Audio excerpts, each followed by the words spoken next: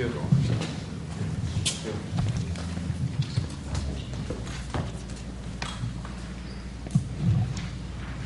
Can you hear me? I think it's a big room, so maybe I'll talk with the mic. This is a really nostalgia express for me because my first job, I worked for 9 years in the American Library System, USIA, not the CIA. Some people can't see the difference. And in 3 years for the corporate library at British Petroleum. And I can tell you my best job in life was being a librarian. Everything else was downhill from there. Except now, because I consider actually I'm a digital curator. And I feel it's pretty much an equivalent of being a librarian. But I have to fund my own job, and that's not so easy all the time. But anyway, so I'm really happy to talk to librarians. As far as I'm concerned, you're the last bulwark to save civilization. So I want to introduce to you peer-to-peer dynamics and free culture and open source. And I'd like to start with a concrete example. These are farmers, gentlemen farmers, chemists, engineers, and they have a really crazy, subversive idea. They think that if you put good nutrients in the soil, you'll have good food. That may not sound very radical to you, but this is the radical opposite of industrial agriculture, where you deplete the soil and you put it full of toxics, right? So these people, with this simple premise of good nutrients make good food, can get any funding. You can easily imagine Monsanto is not going to give them money to do that kind of research. And actually neither the government, because if you look at the investment in renewables, and maybe Denmark is one of the best countries in the world, but really on a global scale, you're talking about 2-3% subsidies to organic agriculture, renewable energy, as opposed to 97% subsidies, which goes to toxic, soil depleting, biospheric destruction kind of technologies, right? So what do you do if you're in that position? Well, the thing is that what you can do today is you create your own network, right? They create their own peer-to-peer scientific network. And they basically distribute research amongst themselves, and they share the knowledge of everything they find. So why is this interesting? Because this is something that was very, very hard to do 20 years ago. Yes, the multinationals would have that, but if you were an ordinary farmer, you could talk to your neighbors, but it was very, very difficult to do this kind of stuff. And so this is really something that I think is really enabled to the leverage of the internetworks that we have today, that these kinds of projects to make a really smart organic agriculture. And these guys have their own technology. They use Arduino. I don't know if you're familiar with Arduino, which is a shared design-based motherboard. So it's the stuff you put in the computer, right? And so there's a worldwide community of hardware developers sharing design and then making these motherboards. They're called Arduino. And many communities have their own specialized applications. They take the Arduino, which is like for everybody, but then they make a special one for the gardening. And so, for example, you can use Arduino to use technology on a peer-to-peer level if you do this kind of cooperative agriculture. Now, let's assume you want to do this, in any field. What are the consequences? Now, if you want to share and build knowledge, what do you need? Well, the first condition is you need open input, right? If you don't have open input, how can you work together? If you don't have free information to share, you cannot work. So that means what is out? Copyright is out. Patents are out. Because these are all basically legal technologies which makes it illegal for you to share without either asking permission or paying. So if you just want to work together and have scientific advances, you actually need to do away with certain of these things that hamper. There's another dynamic here. Let's assume that you make advances collectively in this community. And somebody would say, oh, I'm going to patent it for myself, what would happen? Well, what would happen is immediately 99% of the other people would stop working with it, right? Because you don't want to work. It's okay to work for free in a community if everybody shares the benefits. But if you are working your ass off and then somebody says it's mine and takes it away, then of course you're going to feel cheated, right? So another consequence is that you also need a particular type of output, right? And so these communities are using a new type of property which I call peer property. So the general public license, which is the open source of free software, there's a lot of discussion about these two terms, but I won't annoy you with that. But so the free software licenses basically is the same principle, right? The idea is if you work together on open knowledge, shared code, or shared design, we need to protect the common work. And therefore, we're going to use a type of licenses which protect the common work, right? It's a consequence of wanting to work in a certain way together. Now, what is it? So we have a few definitions. The first definition is the way I use peer-to-peer as a social dynamic, the ability of people to congregate, aggregate together to create common value, to work together to make something, which can be Linux, the operating system, which can be Wikipedia, the encyclopedia, which can be an open source car project, which can be making the Arduino shared design. So peer-to-peer is the relational dynamic. It's, so basically, if you look at the kind of relational grammar of it, is you are contributing to a whole, and you get back the profit from the whole, right? So you give a brick and you get a house. Now, the advantage of working in the immaterial sphere with knowledge is that it's not scarce, you can copy it very easily, and therefore you actually don't need to worry about the allocation, right? You don't need to worry who gets what. So actually you can say, don't give a brick, and you still get a house, right? Anybody can use the Wikipedia, even if you don't contribute to Wikipedia, and everybody can use Linux, even if you don't contribute to Linux, because it's an abundant resource, and you can do that. It's of course different once you go to the physical world, you need different rules. So peer production is the specific process whereby people actually create value together. Peer property is the forms of property and common ownership that you need to protect the common work from private appropriation. And peer governance is the type of management you require. Now, the type of management, again, it's very easy to explain in terms of the dynamics. If we are volunteering, contributing to a common project, can you boss me around if you don't pay me?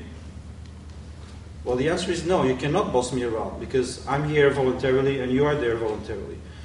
Therefore, we are going to find new ways of managing the community that are based on something different than a command and control hierarchy. There are still hierarchies in these communities, but they're not command and control hierarchies, right? If you look at, take the Wikipedia, there is a Wikimedia Foundation, but there's nobody in the Wikimedia Foundation telling people what to write, right? The hierarchy in Wikipedia are the admins and the editor deciding the quality of the articles, and it's a very controversial process actually, so there's a lot of fighting around that in the Wikipedia. But the difference is these people are not telling you what to do, right? So the governance models are quite different. This is what we call peer governance. And so if we think about free culture, basically,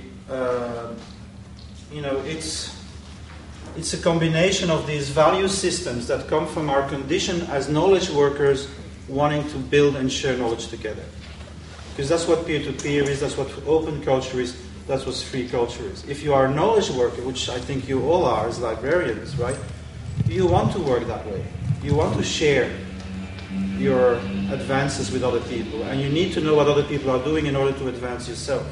And so from all of that comes these movements like the free culture movement, which is basically acquiescing the fact that if we want to work together, we need to relax artificial scarcities on knowledge sharing, right?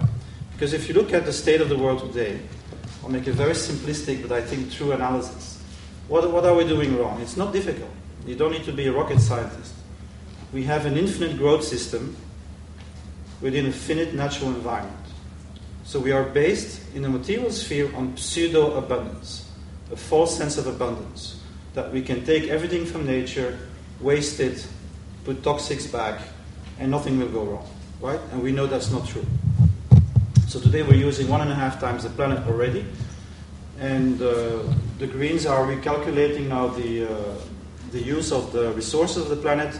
So in other words, if the BRIC countries and China and everything reach our level, it's no longer 4 or 5 planets we're talking about, we're actually talking in 8 planets. We don't have that. Anyway, that's one problem, right?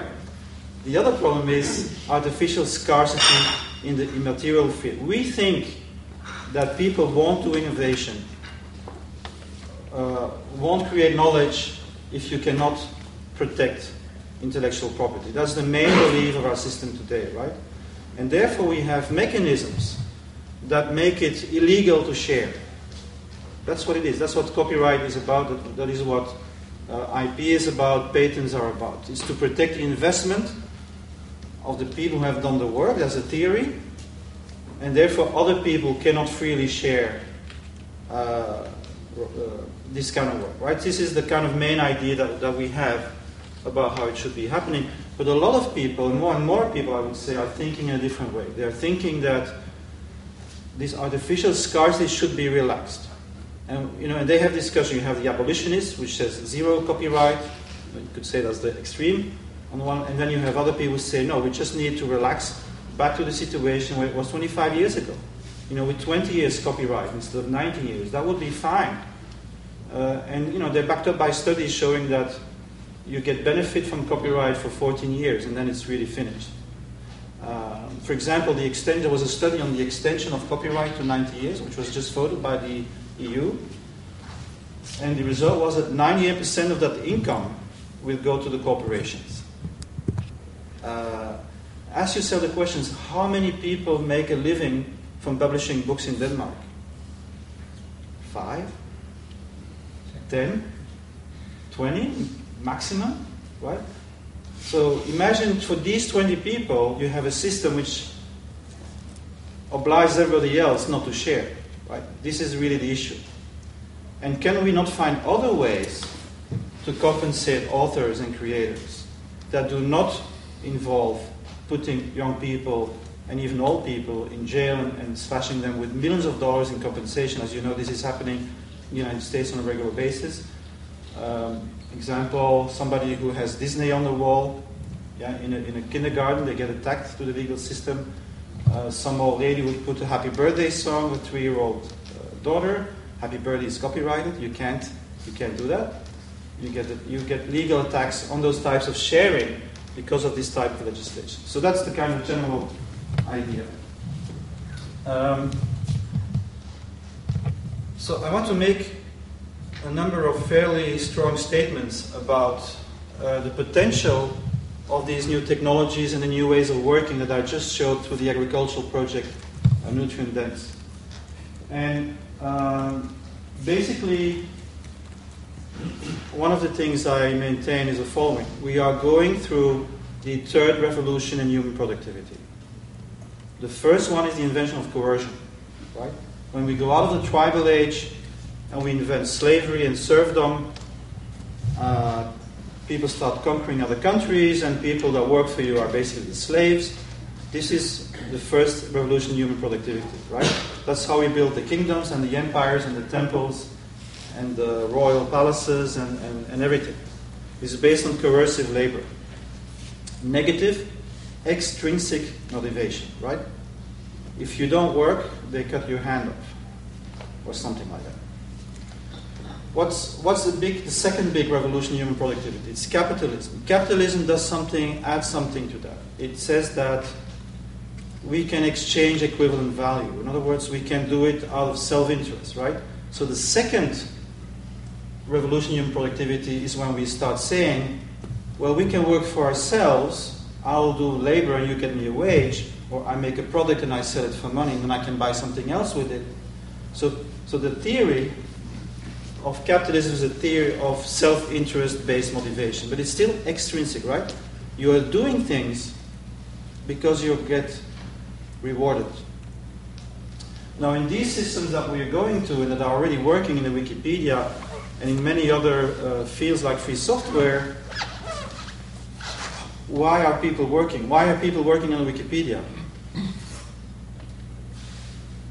Why are people working on Linux if they don't get paid by IBM or Red Hat?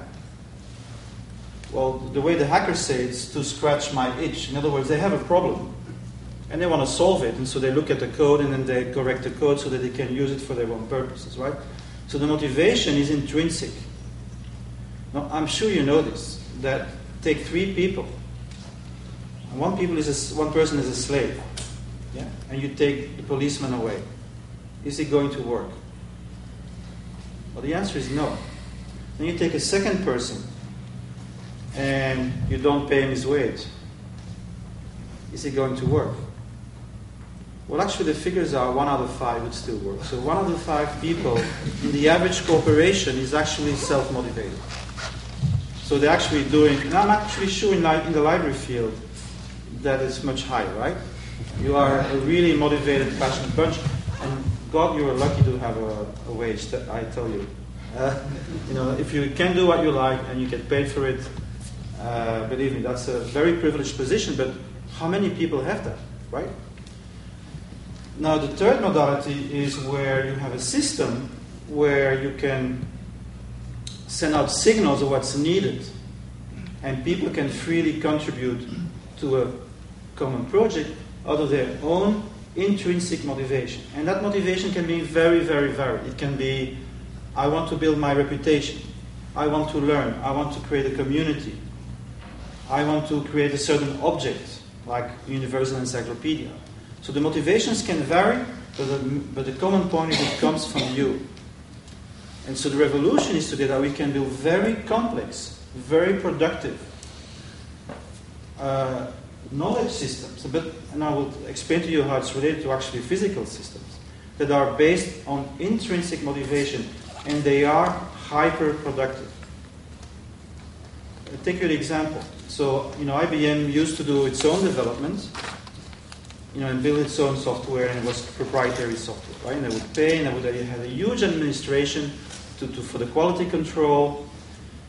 And the problem was, of course, that every big company had to do the same. And was actually building the same internal software, and were wasting a lot of money doing all the same things. So when they discovered Linux, and it was mature enough that they could say, oh, this could work for us, a lot of companies started moving towards using Linux as their own software, right? So they started using free software instead of proprietary software. Now, what happens if a company like IBM wants to use Linux and wants to use its own processes to make Linux? What do you think happens? It doesn't work. They are 100 times slower in developing software than an open source community. So IBM pays the people, but basically says you follow the Linux rules and the Linux quality controls, and you follow strategic direction of the Linux Foundation. And of course they direct people a bit. They say we should be working on this and this and that, but they don't use their own command and control hierarchy for the people collaborating with Linux, because it doesn't work. And I just give you an example, and I heard it also exists in Denmark. So this is kind of an application that young people use, and you go in a party, and you basically just point your mobile phone, and it will share your music list and the pictures, and just based kind of some kind of collective algorithm. Well, I saw a similar system in Holland, made by a few people. I think it was called Roomware. It took them 6 weeks. How long do you think Philips would work to make something like that? It would take them 2-3 years. Seriously.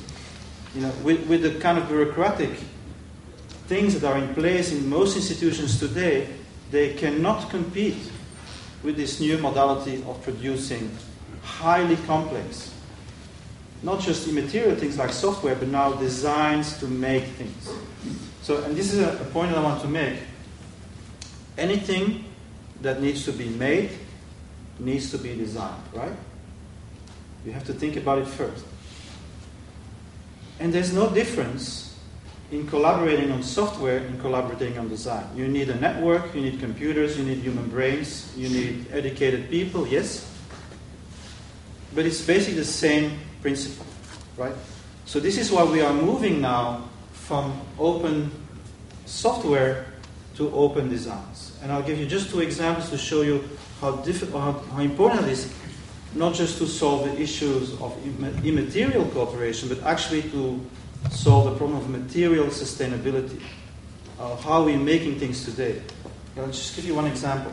There is a light bulb, I think it's in Philadelphia, that has been burning since 1903. So this means that we can make light bulbs that can last, 106 years. Now I will ask you, can you find those light bulbs on the market? You can. And why is that?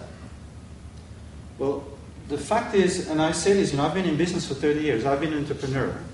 So I'm saying this out of full knowledge of my own sins. That as a for-profit, if you do innovation, you want to maintain market scarcity, right? You're not going to make a fridge that lasts 100 years because you're destroying your market. So the market is fine as a market, scarcity allocation strategy. It works so that the right things go to the right people, but it doesn't work so good because it's also, and maybe that's capitalism of the market, as a scarcity engineering strategy, right? When Monsanto makes seeds, Terminator seeds, you know about this, right? These are seeds that die off, so that the farmers are always obliged to buy new every year. This goes completely against natural cycles, against the regenerative capacity of life. But why do they do that? Because they want to maintain the scarcity in the market, right? Now imagine that instead of a for-profit company, you have an open design community designing something. For example, a car. There are 25 open source car projects today. And one of them is already driving in Detroit. It's called, I forgot what it's called. And it's a crowdsourced design car. It's not fully open design, but it has really, big elements of it. Now, would you make, as a community, a car that breaks down after 10 years? Or after 5 years, like your TVs, right? The TVs are designed scientifically to fail concurrently. Every aspect of your TV has to fail in 5 years. Not just one thing, everything on the TV. Because, of course, if you only one thing, you can get it repaired, right? So what they do now is that everything breaks at the same time, more or less. So after 3 times going to the repair shop, you say, okay, I have to change my TV, right? Anyway. But if you're an open design community, you don't have that motivation, right? You scratch your itch. You are there to make the best possible design for whatever it is that you need. This means, and I'm not an anti-capitalist when I'm saying this, because when companies work with open design communities, they have to adapt to the quality and sustainability design of the open design community. Now, I'll give you an example how it works. So one is a Dutch project called the Common Car. And the Common Car has this idea that instead of changing your car, everything is modular, even the skin. Yeah. So I don't know the English word, carrosserie in French. The outside part of the car. So the Common Car, which was slated for 2011, I'm not sure I don't think they're really ready, but it's going to be maybe 1 or 2 more years. Well, what you do is you go to the garage. And every 3 years, you have a new skin. And it's a biodegradable skin, so it's fully recyclable, right? So the companies that will work with the Common Car, if they do, will not work with a non-sustainable design. They will have to work with a sustainable design, just as IBM, when it works with Linux, has to respect and adapt to the cultural norms that have been created by the particular productive community, right? And they have to abide by the licenses and all of that. Another example is how you redesign production processes when you do open design is a Finnish project called eCars Now. And what they do is they make hybrid conversion designs. So you have a car, petrol-based car, you go to the garage, the mechanic downloads the design for your particular brand, And he can, in theory, that's the idea, in 2 days, like you bring it on Friday, and Monday you have a hybrid car. Now the first design is ready. It's called it's the Corolla, the Toyota Corolla. Now, but think about the way they've designed the process. So this is not about buying $1 billion to get a patent to make a hybrid car. And this is also not about paying another $1 billion to build a mega centralized factory where you need a lot of capital. No, this is a system that really empowers every mechanic to do conversion. Can you imagine the jump in productivity that means? If every mechanic in the world can make your car into a hybrid. Now, before you tell me this is utopian, I can tell you that in every city in China today, you can buy an electric car for $3,000. Did you know that? Probably not. Now, this is not exactly open source. This is called Shanzai, but it's illegal open source. So these are people who do usually reverse engineering, which is illegal. They take existing things and then they tinker with it, but they share it amongst their community. So all these people are using platforms. So they're working like open source communities, but they don't use legal licenses. They don't use legal open licenses. They're cheating.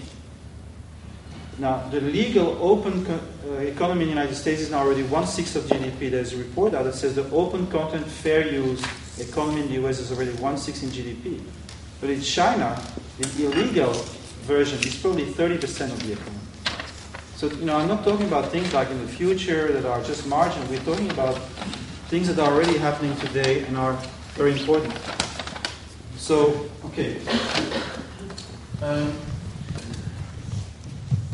Does this apply to libraries? Good question. I want to show you a business slide, which is kind of an argument why we have to move in that direction. So it's not very visible. Let me put it bigger. Screen. Okay. So what you see is you have two axes, right? Open and closed, meaning open intellectual property versus closed intellectual property. And you have give it away for free versus selling it. All right? You get that? So you have 4 quadrants. So let's take the first one, which is the classic industrial model. The upper right. You are building proprietary intellectual property. You're making proprietary intellectual property that people need permission or payment in order to use. And you sell it on the market. Right? This is the mainstream model today of the cognitive economy. The cognitive capitalism works that way. But what is the problem? I'm not talking about the ethical problems, right? The ethical problems, for example, in Thailand, 50,000 people died every year because they couldn't afford AIDS medicines, which take about $20 to make, but are sold for $2,000, right? Because of the rent, the intellectual property rent that is inherent in that method, right? And this is socially something very negative, I believe. But that's another issue. I'm talking about productivity in a more classical. So let's assume that, and this has happened 10, 15 years ago. I was working in British Petroleum in 90 to 93. This was already happening. So we used to buy our stock data from Reuters, and it was like $30,000 a year. And then you got, all the what you see on TV, all the spreadsheets and stuff, right? Well, about 15 years ago, when internet started developing, some companies started saying, we'll give you that for free with a 15-minute delay. But if you pay, you can have it in real time. What happens to that business model when you do that? It collapses, right? Why would you pay $30,000 if somebody else says either it's for free or you pay $6,000 with a 15-minute delay for real time? So the idea is that once, and this is a book called Free by Chris Anderson. If you haven't read it, it's a really interesting book explaining why this is happening. A lot of people get angry at him because you want to have everything for free. That's not what he's saying. He's just explaining why is this happening.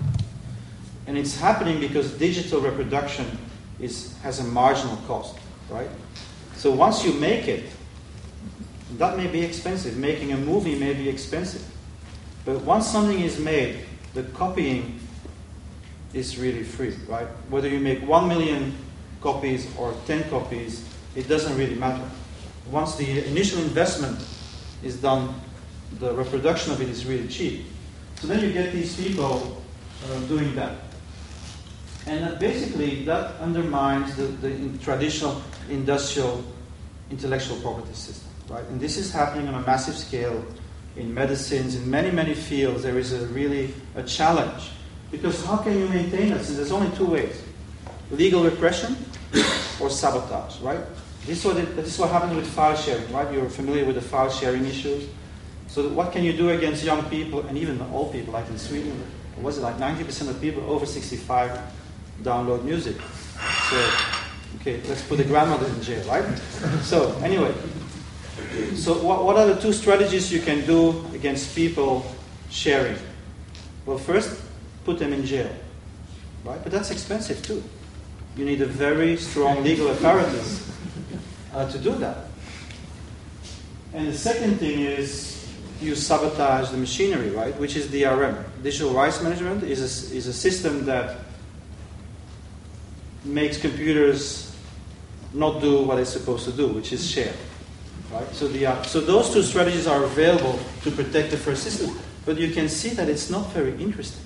Okay, my name is Bauwens, by the way, and one of my ancestors invented the textile machine a long time ago in Bruges. But what people don't forget is that 3 of them before him also did it, and they were killed because the guilds were not happy about textile machines, right? But you cannot keep killing people, right? It's just before the French Revolution, this is unbelievable. Before the French Revolution, 17,000 people were killed and tortured, on the wheel where they break your arms and legs, because they used fabrics that were a royal monopoly.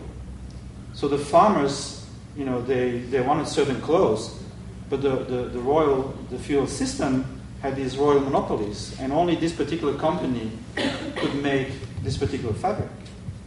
They killed 17,000 people, but it didn't work. People kept on sharing, and this is what's happening today, right? Everything the music industry is trying to do is, maybe it's a good idea, but it's not working, right? It's just not working. So anyway, that was the first strategy. The second strategy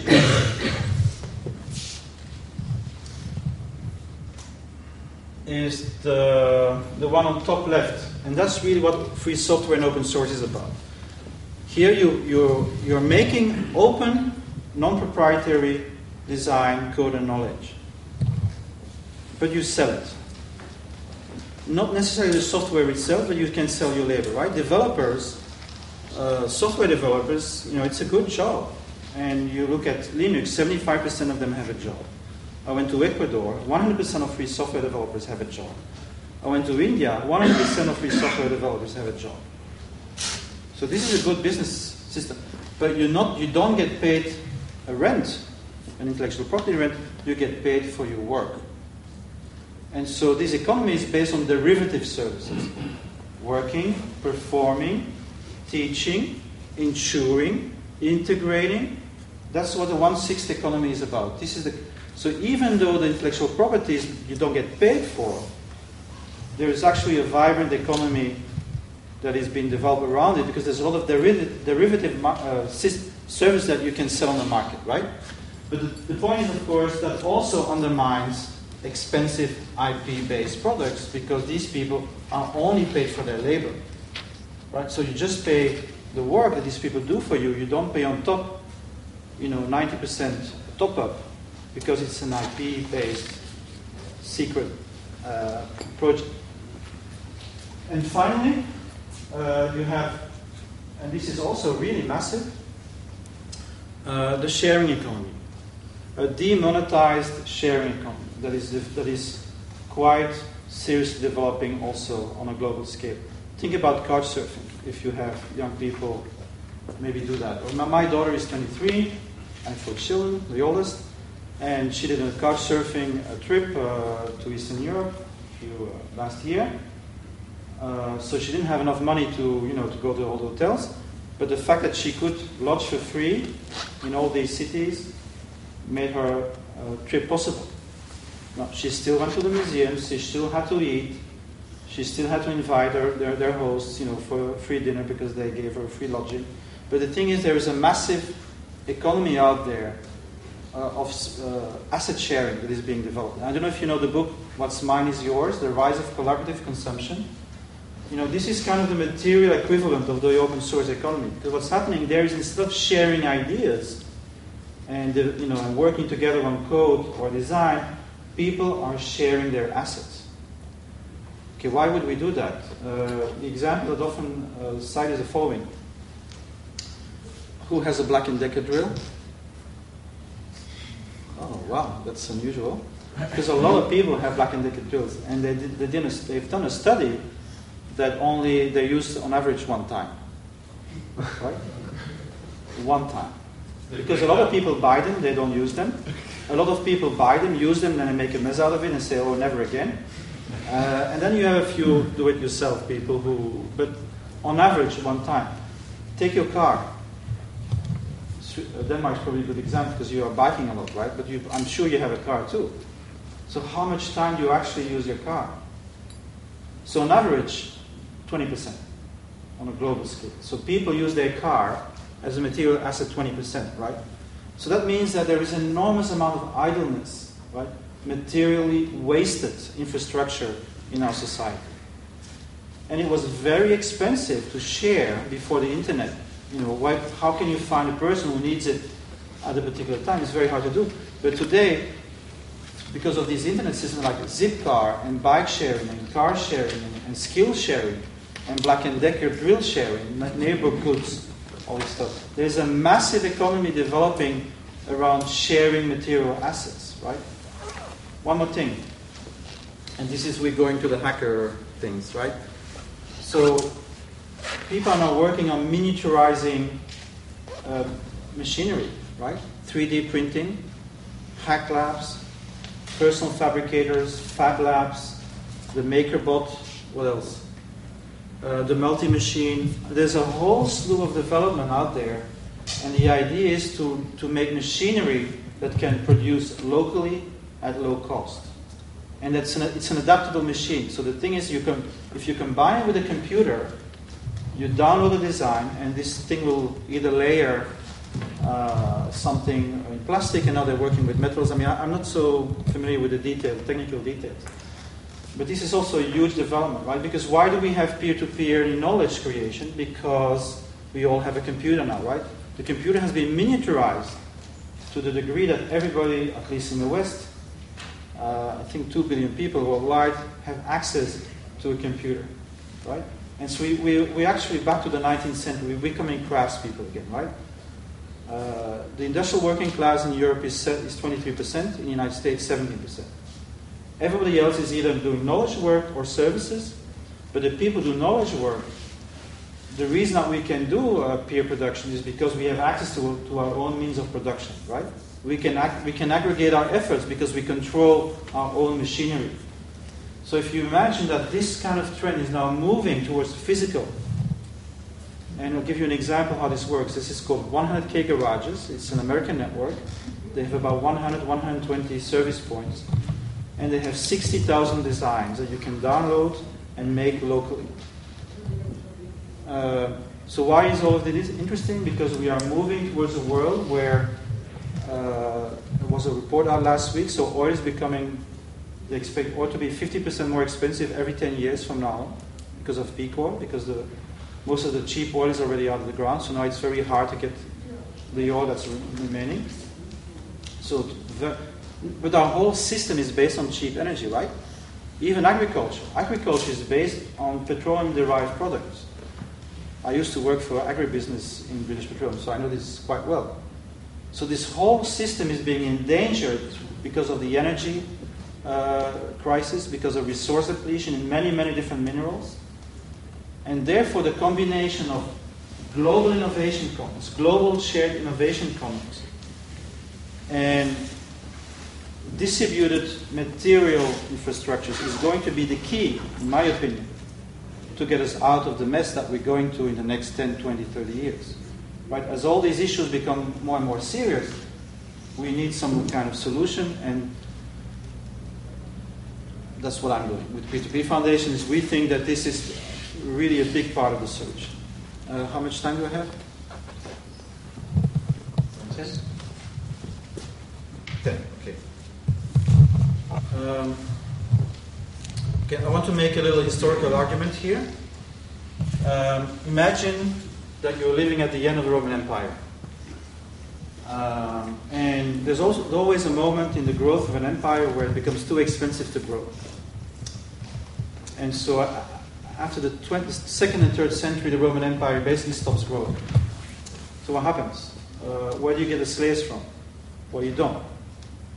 Because if you want slaves, you have to conquer another country, right? So the slaves becomes more and more expensive.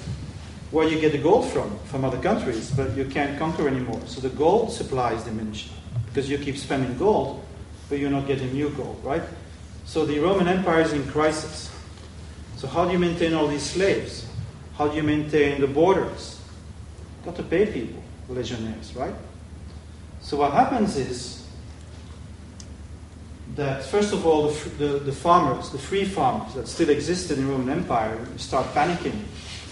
And they look for protection, and they go, they find some lord, and they say, can you protect me? But I'm not a slave.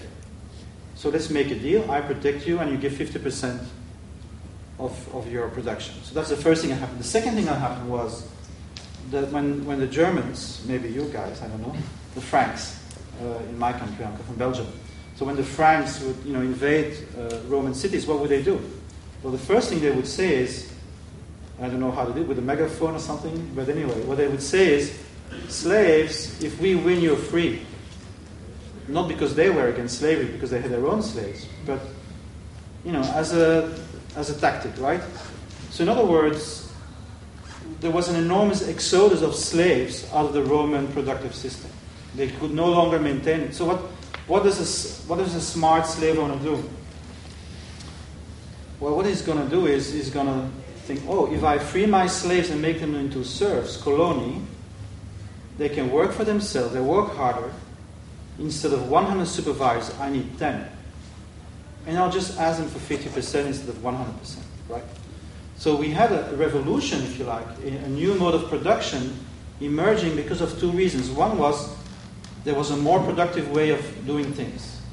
The serfs were more productive than the slaves because they were self-motivated. The other thing was that it was also actually interesting for the ruling class. So if you were a smart slave owners, you actually would move to this new system. Now, what is happening today? Same thing. Today, we have 40% of young people in Spain without a job. In France, it's 25%. In Malmö, that's not far away from me, right? There was a study that 52% of the people in Malmö are engaged in peer production. Can you believe that? 52% of people are engaged in some form of passionate production. So what we have today, we have an exodus out of the wage system. More and more young people are precarious. And at the same time, we have capitalist companies like Google and YouTube and Flickr and Facebook seeing and understanding that this new way of value creation is of interest to them, right? So in other words, what I'm arguing here is that we have the premises for a very fundamental social change. Because when the old system is getting into crisis, and is no longer answering the needs, and this may be far away for you guys in Denmark, maybe, but I think if you're Greek, you already see the situation a little bit different, right? So if the system is no longer has a credible social contract, then people look for alternatives. And by the way, the collaborative consumption, this is what I was just telling about car sharing, bike sharing. You know when it started? After 2008. It was growing a bit before, but it's really after the crisis of 2008 that the Americans started massively using this system. Not because they are idealists, but because they have to. They don't have money anymore, right? Their mortgages are collapsing. So I'm trying to give you a bit of an idea of the context in which these things which are now emerging may actually become a very important part of the society that we are building in the future. And it's already starting now. So I should say a few words about what does it mean for libraries. I have a... okay, let me quickly just say, if you want to know more about this. So we have, at the P2P Foundation, a knowledge commons. I call it a contextopedia, with 18,000 articles about open and free, participatory, commons-oriented human practices in every field of human endeavor. Did you know there was an open yoga, an open Reiki, and an open Ayurveda? Maybe not, but they are, and they do exist, right? Just to give you an example, open yoga, so there's this guy called Vikram, what's his name? Vikram, anyway, hot yoga, I don't know if you heard about it, 30 degrees, you sweat. He patented yoga moves. Yoga, which has been in existence for 10,000 years, 7,000 years, so this person claims he can patent yoga moves. Well, obviously, the other yoga practitioners are not happy about it, right? So the open yoga movement is a movement to protect the commons of yoga knowledge against a private appropriation through patenting of Vikram yoga, hot yoga.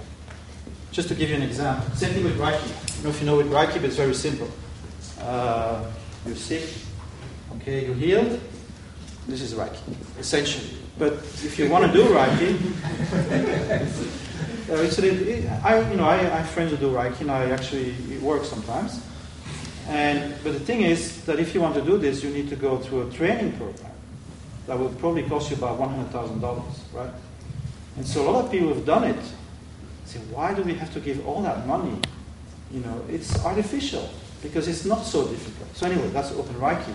So people want to do Reiki without having to pay, the kind of trademark that is being asked by the official Reiki. Okay.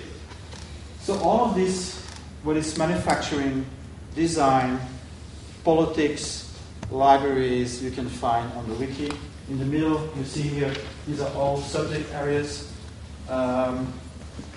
There's a lot of work in agriculture, etc., etc. Here are the agriculture and food, education and learning, energy, media, etc. All right? Here is when you can see that I'm a bit nuts. I have 60,000 bookmarks. Oops, sorry. I have... Wait. What did I do wrong? So I have 60,000 plus bookmarks in Delicious. I don't know if you're familiar with social bookmarking. You should, I guess, as librarians. But it's very well organized, but you can't really see the right side of the screen. That's a shame. But anyway, so, for example, if you want to find out about what's happening in the library field,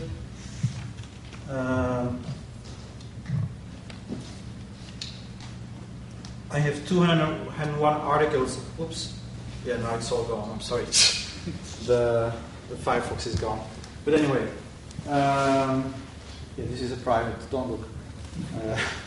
This is my working draft, so where I put my tasks. Anyway. So what I wanted to show is that was an article called "Are the Libraries the New Hacker Spaces?" Right?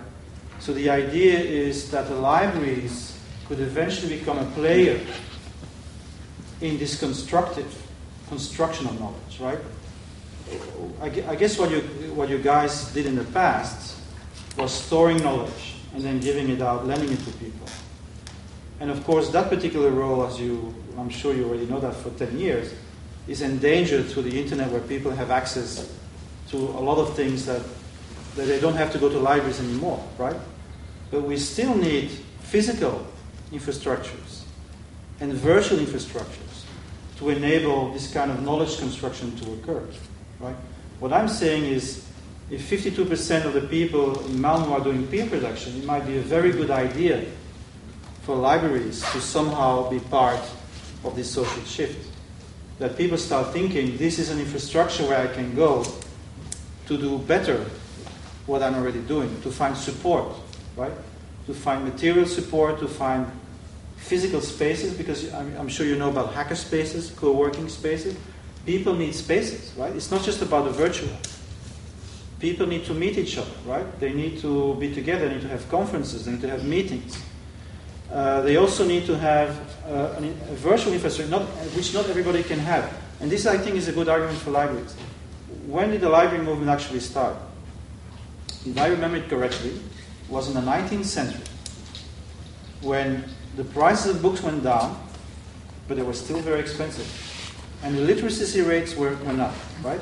So workers wanted to read, but they couldn't afford it.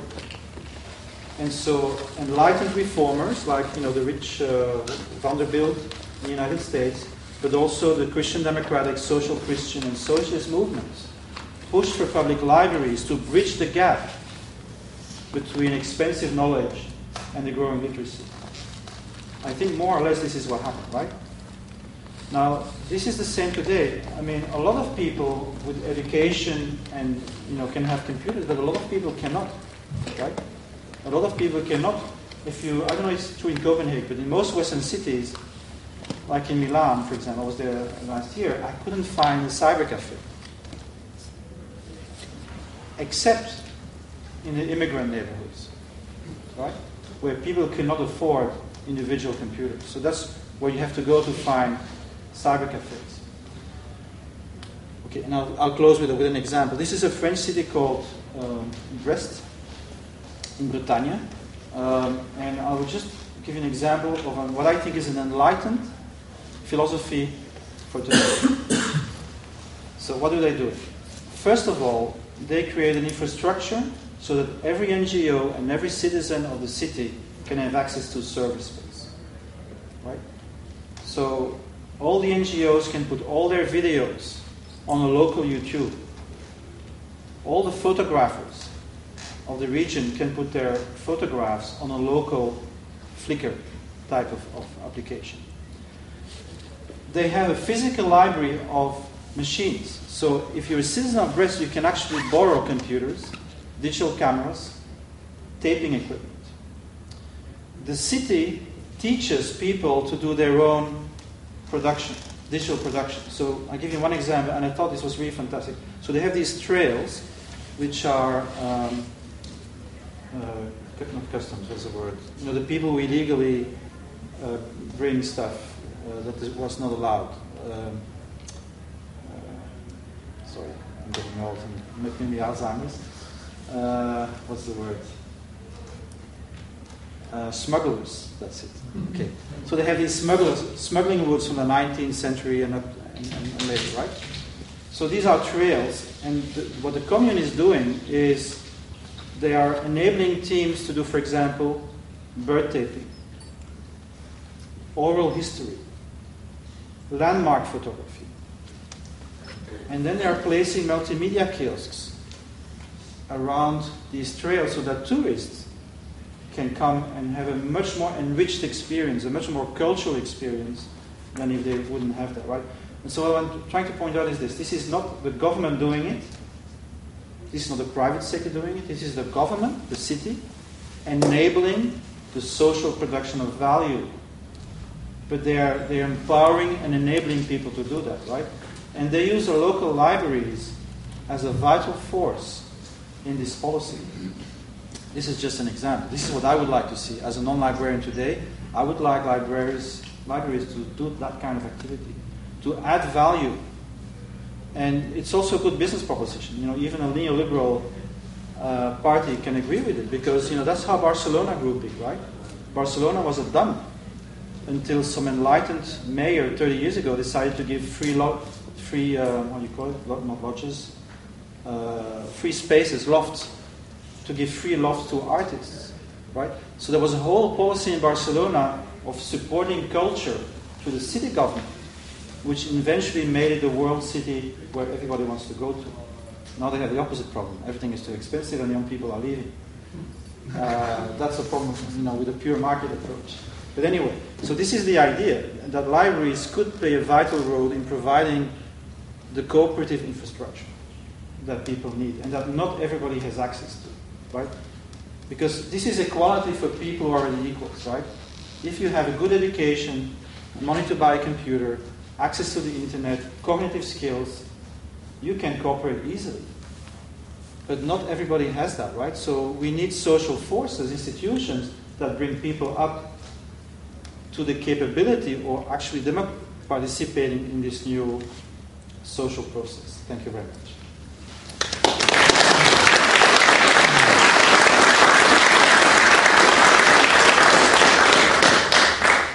Thank you very much, Michel. Some very